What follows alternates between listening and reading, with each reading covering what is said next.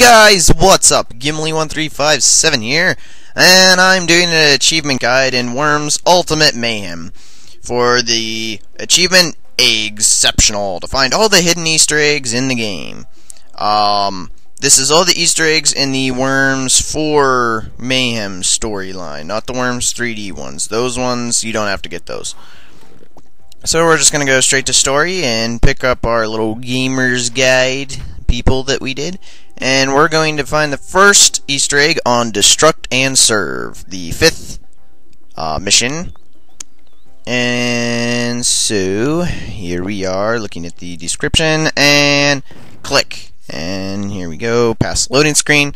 So first thing you're going to do, you're going to spawn up on top of that little truck thingy. So you're going to come over here and, hey, what's that look like?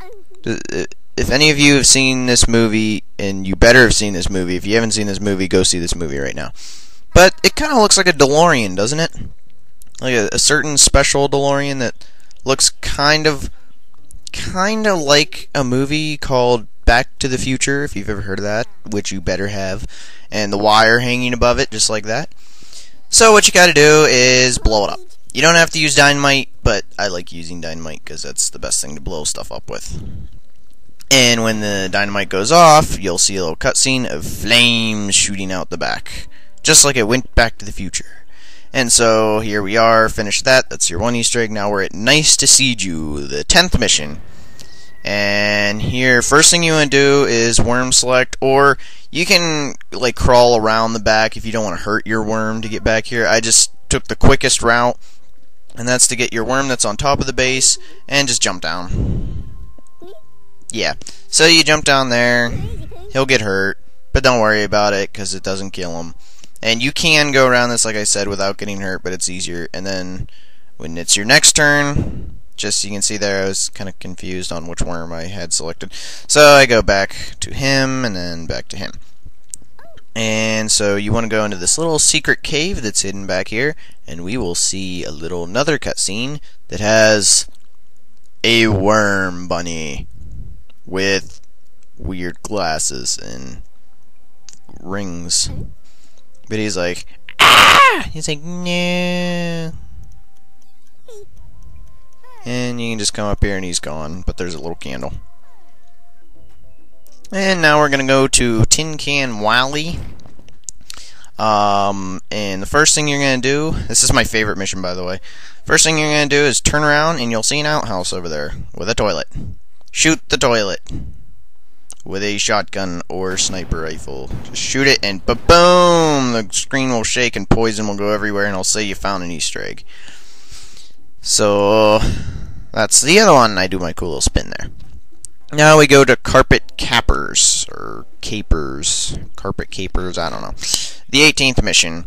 And so you'll see you'll spawn up here, and so what you want to do is look around the towers. You'll see all the different enemy worms, and notice the one named Egg.